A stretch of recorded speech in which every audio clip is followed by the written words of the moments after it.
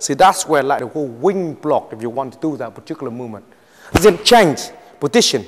Soon you change the position, this hand turn and this hand boom, punch. But reality term, you're not punching him in the face, because I already mentioned to you that we're not promoting punch in the face. You will mess up the hand very easily, then very difficult for you to control them later on. So what you're trying to do is not hit in the face, but stopping into the places. So the line come in, you turn, drop, line, in the places. In that place, help you to understand it, breaking the arm down, okay, from here. That's what helps you to understand. If you punch the opposite side, you turn, exactly the same thing. The hand will drop, the hand will drop, come back in the land into the throat here. And this land here, you are able to work with that straight away. That's the bone sound size that I explained to you on the first episode that I mentioned already about the bone sound. Now, when you're learning this particular bit on the bone sound, you need to understanding is the time and the place for using that. Now, next bit that I need to show you is when he starts to grabbing on my hand and how I'm moving from side to side. Now, when he punch me, I hear and he grab, how I'm moving my hand to side to side. Now, two ways to doing this. When you get here, this hand must be turned here, from here, turn here, yeah? And then quickly bring it hand and then hit him straight away here. That's one way to do that. Now, when you're doing that, two complications you might get. Maybe bend the elbow, and then you get the elbow coming back because he understanding the line.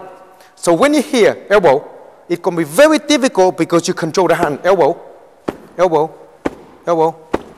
He won't able to elbow you because you can eliminate the movement that you walk in. While you go into his body, you eliminate down the line of his body for him not to able to react because of different line you put on. So that's when you need to understand when you work with this. When you're understanding this, then you can start to move around very easily. So I go through one of this particular movements that he's not going to grab me.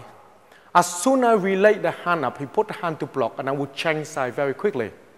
Now when you start to work with this, when you start to learn about changing sides, then I hit him for instance, then I changing sides. This is a side to side changing and understanding this particular line. Learn about this. When I'm doing this, always remember the hand elbow me.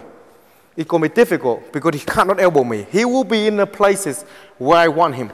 Because coming to me, that is in line here, that he's not going to come again near to my body at all. Come in, it's going to be hard. This side coming in the same thing. Coming to me, that it keep him out of the way. Yeah, out here, coming to me, it's going to be hard. That's what this elbow here is that you need to eliminate. If you come in here, elbow coming in, that will hit you in the face very easily because that's bent. So we make sure that it's not bent and here elbow, it's not going to go anywhere. From here, I still can hit him. Okay? So that's the thing you need to learn about Wing Chun size. It's learning to understanding where his body and where your body, learning about the distance. Next one I'm going to go through with you is understanding how to go in down and using the leg to the kick to the shin. So when he punch come in, learning about that line. Now when he come in here, it's already here. Yeah, that's what I explained to you before. And that already coming in for the shin here. Boom, down here. Now when you start to learning this and he punch me other side, it's the same thing that I can understand.